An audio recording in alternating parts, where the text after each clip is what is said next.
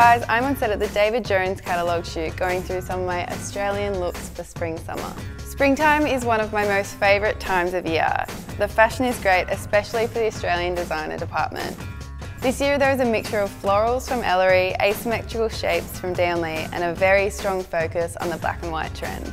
This dress by Ellery is perfect for spring. I love the high neckline and the shape of the dress. I could definitely see this worn in the springtime at the races with a fascinator and a pair of cute pumps.